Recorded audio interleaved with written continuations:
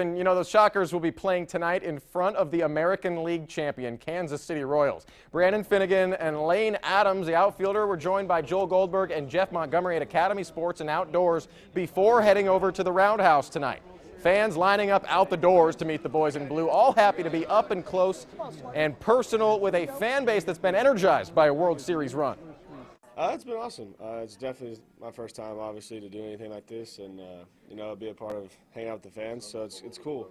It's definitely really cool to see how many fans there are of Royals, and not only in Kansas City, but like all over Kansas. I got recruited by Wichita State out of high school to play basketball. I haven't been to that gym since then, so I'm looking forward to it. And I remember watching a game when I was in high school. The crowd was awesome. It was electric. So I'm really excited about that.